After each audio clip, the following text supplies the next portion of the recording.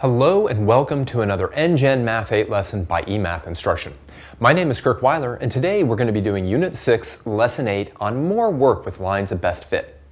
In the last lesson, we looked at creating scatter plots and then really kind of eyeballing the line that goes through the data that has roughly the same slope as the data and also has about the same number of points above the line of best fit as it does below the line of best fit. Right? Now, again, this is really kind of an art, if you will. This is kind of eyeballing it. In Algebra 1, you'll use graphing calculators and the technology of a graphing calculator to actually come up with the equation and the graph of the line of best fit. For now, the best that we can do is either try to do it, kind of eyeballing it ourselves, or if we're given a plot and the line of best fit, sort of interpreting what that line tells us. So we're going to do more of that today. You will want your calculator handy because equations of lines of best fit can be kind of ugly, I'll be honest with you. Let's get into them right now. All right, here we go. Exercise number 1. A company has developed a diet plan that includes exercising. They would like to study the association between the number of hours exercising and the weight loss due to the diet. They have 50 test subjects follow the diet as well as record the number of hours they spend exercising over a 3-week period. The scatter plot below shows the results for each of the 50 participants along with the line of best fit. Letter A. What does the best fit line predict the weight loss of a person who exercises for 14 hours? So let's just be very clear about something. The reason that people want to do this is they want to be able to predict something, right? In this particular study, they'd like to be able to predict the amount of weight that a person loses if they follow this diet plan and if they've exercised a particular amount, right? So the data is all over the place, right? Some people exercise more, some people exercise less. Generally speaking, it looks like that the more the person exercises, the more weight they lose on this diet plan. That makes a lot of sense. The question in letter A was, how much does the line of best fit, not the data itself, but the line of best fit, predict a person will lose if they exercise for 14 hours? Pause the video now and see if you can come up with that.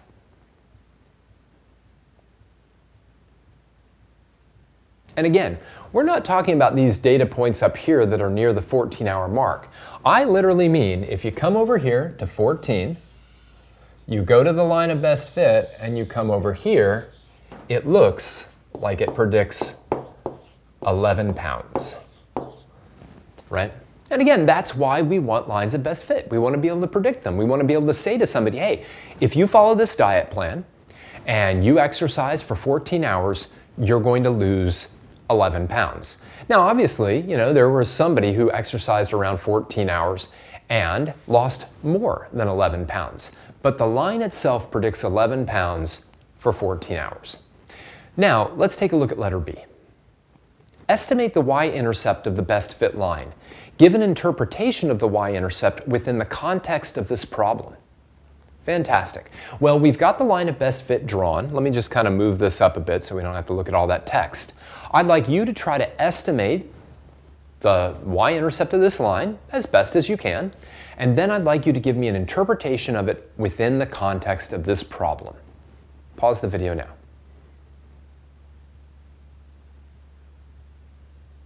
Well, it's a little bit tricky, but what I can say is that it lands somewhere between 2 and 3, and oftentimes when that's the case, I'm just going to go 2.5. All right? Is it exactly 2.5? Probably not, right? But we're going to go 2.5. Now, how do we interpret that within the context of this problem? Well, right, the y-intercept always tells us the y value when the x value is 0. The x in this case is the total time exercising. So basically this y-intercept is saying if you spend no hours exercising on this diet plan, you will still lose 2.5 pounds. So let's write that down. If you spend, and here I'll even go a little bit better, 0 hours exercising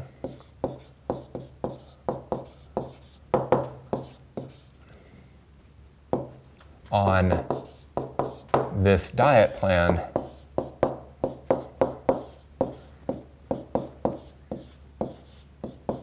you will will still lose 2.5 pounds. Now, if you said that you estimated the y-intercept to be 2 pounds, that's great. I think 3 pounds would be a little bit weird, and then you interpret it as, hey, if you spend 0 hours exercising, you'll still lose 2 pounds. That's completely okay. All right, now we've got the y-intercept. That's pretty easy to do, but of course lines really are dictated by two things. They're dictated by their y-intercept and by their slope. So that's what we're going to get into next. Let's take a look at letter C. Circle 2 points that the best fit line passes through and write their coordinates below. These do not need to be actual data points and likely aren't. All right, so we know, right, from our work with linear, just equations of lines, that to calculate the slope of a line, I need 2 points that it falls through. So now, if I would like the slope of this line, what I want to do is I want to look really closely along the line and try to find 2 points that this line passes through. Now, how about this? Let's do one of them kind of in common, and let's actually use maybe the one that we just looked at. In other words, let's use the point 14, 11, right? That was that one that said, if I exercise for 14 hours, I'll lose 11 pounds. What I'd like you to do is try to find a point down in this area that this best fit line goes through. And again, it doesn't have to go through a data point, all right? We just want to look along the line to see where it goes through sort of a nice point that I know that it's hit. Pause the video now and try to come up with another point.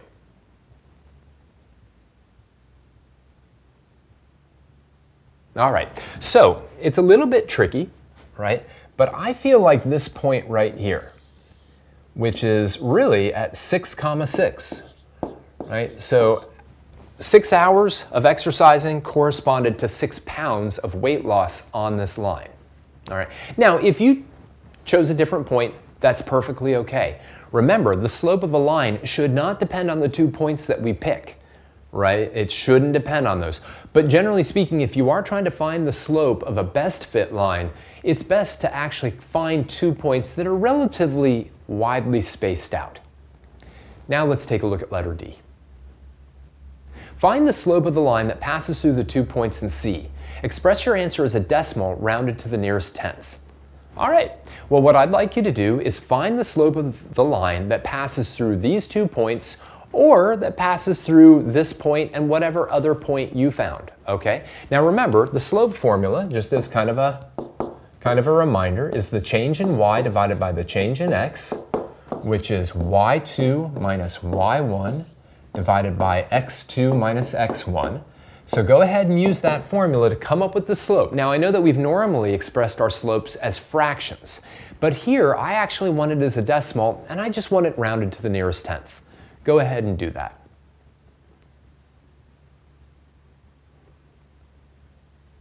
All right, well, I'll consider this x1, y1. I'll consider this x2, y2. Makes sense. So I'm going to say my slope, maybe move this one. Move this down a little bit, give myself a little more room. My slope is going to be 11 minus 6 divided by 14 minus 6, and that's going to be 5/8. And again, if we were just kind of coming up with the slope of a line and we didn't care about it in any other way, I think I'd leave it as 5/8. I want it in decimal form, so I'm just going to do 5 divided by 8 on my calculator. That's going to be 0.625, which if I round to the nearest tenth is 0.6. Now, if you chose a different second point than I did, so you didn't use 6.6 here, you still should have a slope that's very, very close to that. If you got a slope that's very different, and by very different I mean it could be like if you got a slope of 0.3 or 0.9 or something like that, then I'd go back and look at that point that you chose. It's probably, you read it off wrong. Your slope should be 0.5, 0.6, or 0.7 at worst, and most likely it should be 0.6. All right, now let's interpret that slope. Take a look at letter E. Using proper units, give an interpretation of the answer you found in D. All right, let's talk about this. This is extremely important. You're oftentimes asked to interpret the slope and the y-intercept of a best fit line. The y-intercept tends to be pretty easy. It's just, what is the y value when the x value is 0? Slope is always a rate, right? It's always a ratio of change. Now, let's take a look at it in terms of units, because the units will help us interpret the slope. Right, the units of the numerator were the units of y, and those were pounds, right? And the units of the denominator were hours exercising. I want to just put hours x there. So this 0.6 now has units of pounds per hour exercising. Now you have to be a little bit careful though with your interpretation. It would be easy at this point to just say for every hour that a person exercises, they lose an additional 0.6 pounds, all right? But that's not exactly, or they lose 0.6 pounds. That's not exactly how we want to interpret it, because with no hours of exercise, you lose 2.5 pounds. It's always for every additional blank, you get an additional blank. So here's what I mean. Let me just keep that on the screen. For every additional hour of exercise,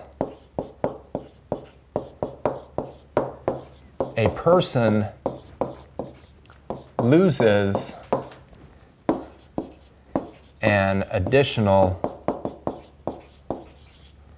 0.6 pounds.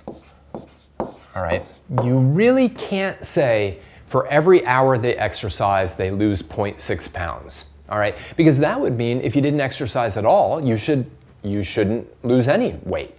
And yet we saw that somebody who exercised 0 hours still lost 2.5 pounds. So that's where it's very important to say for every additional hour of exercise, a person loses an additional 0.6 pounds.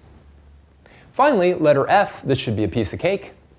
Write the equation of the best fit line in y equals mx plus b form.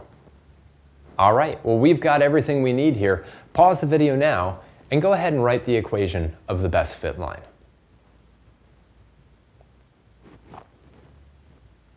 All right, well, we know in the equation of a line, right, the number that's multiplying x is the slope, and the plus b is the y-intercept. So it's as simple as just saying this.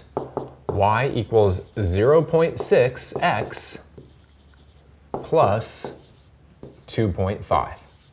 Now you might have a different slope and a different y-intercept if your answers to the slope and the y-intercept question were different, but again, the equation should be roughly that. All right. Okay, let's take a look at some more lines of best fit. Just as with previous linear function models, the y-intercept is always the starting output value, and the slope is the unit rate the output is changing compared to a unit change in the input. That's that whole, for every 1 unit of increase in this, we get blank units of increase in that. All right, so let's take a look at a problem with a negative association. Exercise number 2. Researchers wanted to study the association between a person's age and the number of hours they slept per night. The researchers collected data from 100 subjects, which is shown in the scatter plot below, along with the line of best fit. The researchers found that the line of best fit had the equation y equals negative 0.08x plus 12.25.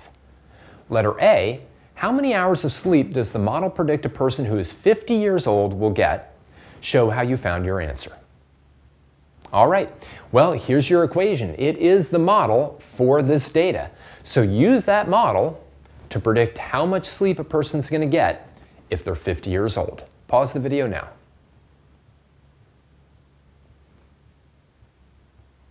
Well, keep in mind that the age is the x variable, right? So basically what we're being told in this situation is that x is equal to 50 and we want the value of y. Well, that's sort of the whole point of the model, right? The model tells us that the amount of sleep that a person gets is going to be negative 0.08 times 50 plus 12.25. And we're going to just put this all in at once. We do not want to do this in stages. I'm going to do negative 0.08 times 50 plus 12.25. And we get 8.25 hours. In other words, according to this model, somebody who is 50 years old will typically sleep 8 1/4 hours a night. And it is generally true that as people get older, they tend to sleep less at night. Now, let's do some interpretation. In letter B, right, it says, how do you interpret the values negative 0.08 and 12.25 within the context of this problem? Okay, well, one of these two values is the slope, and one of these two values is the y-intercept. I'd like you to try to use those ideas, what we just talked about in the last problem, to try to interpret both. And if you feel more comfortable interpreting this positive number first, go ahead and do that. I think that's how I'll start my explanation. And then move on to this. If you can only figure out how to interpret one of them, that's fine as well. But try your best to give an interpretation of both of those two numbers.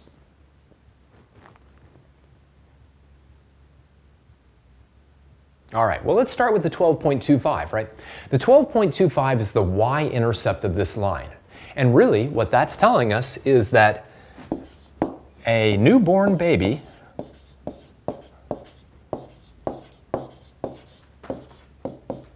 will sleep 12.25 hours per night, right?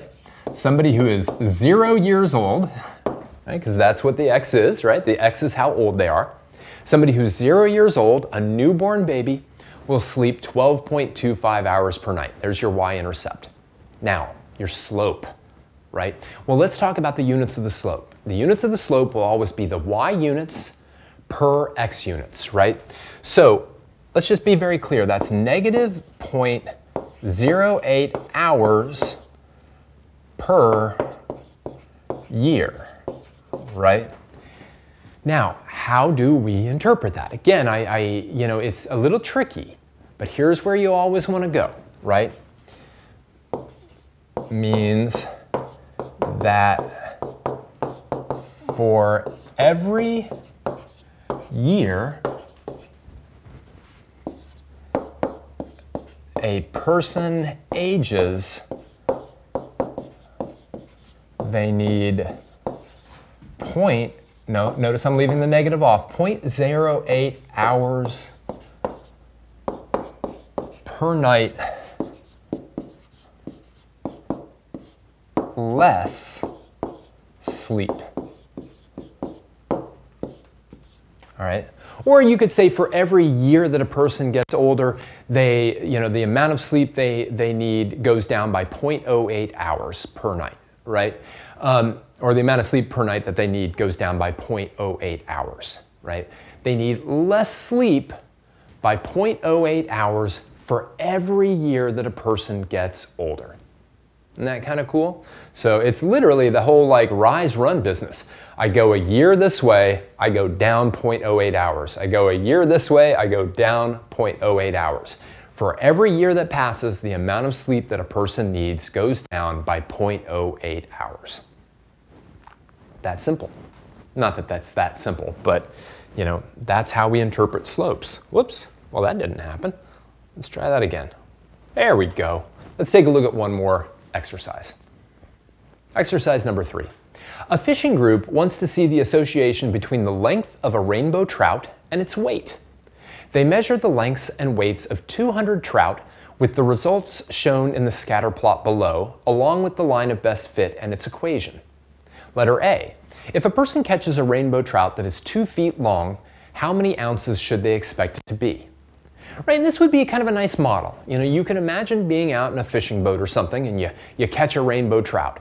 And maybe you don't have something that can weigh it, right? But you do have a ruler, and apparently you have this equation along with a calculator, right? So, right, you take this equation, you throw in how long the trout is in inches, and this thing will then give you how much it weighs in ounces. So, letter A, if a person catches a rainbow trout that's 2 feet long, how many ounces should they expect it to be? Little warning here, watch your units on the length. Pause the video now and see if you can predict how much that 2 foot long trout, that's a big trout, how much it's going to weigh.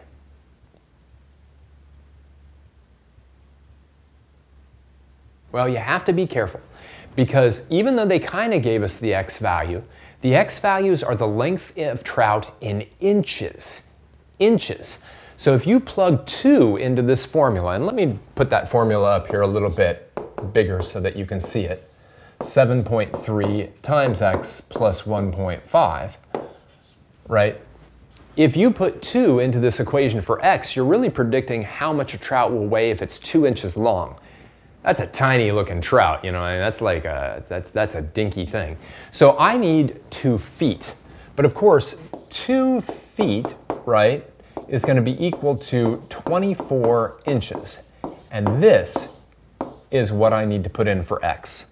So Y is going to be 7.3 times 24 plus 1.5. Right, so I'll just bring this thing up. Do a little 7.3 times 24 plus 1.5 gives me a weight of 176.7 ounces. All right. Now, letter B. Explain the significance of the 7.3 in the model. So what does the 7.3 tell you? Pause the video now and see if you can answer that.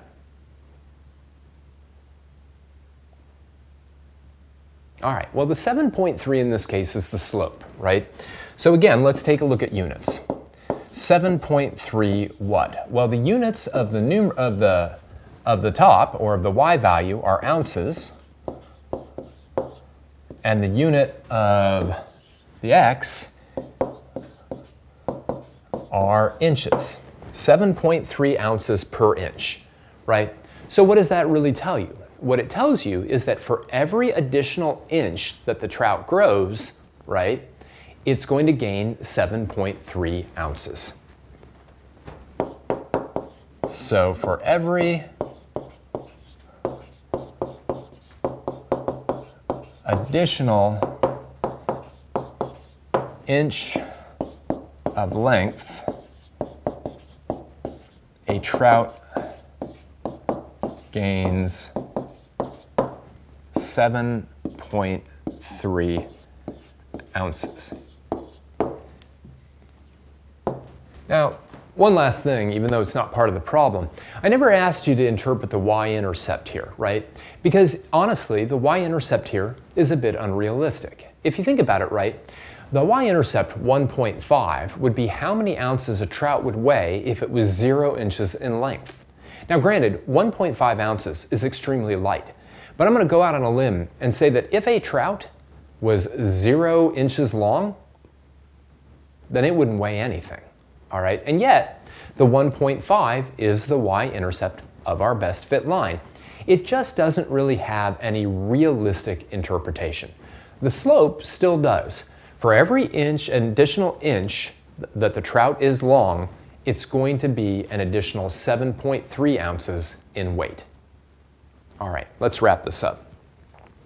So today, we mostly looked at how to interpret the slope and the y-intercept of a best fit linear model to a data set. We did look a little bit in exercise 1, how to come up with the y-intercept and also how to come up with the slope. But ultimately speaking, what we want to come out of today with is an ability to look at an equation of a best fit line and understand what the slope and the y-intercept are telling us about the scenario that we're looking at. We're going to look at that a little bit more in our final lesson on lines of best fit. But until then, I just want to thank you for joining me for another NGen Math 8 lesson by eMath Instruction. My name is Kirk Weiler, and until next time, keep thinking and keep solving problems.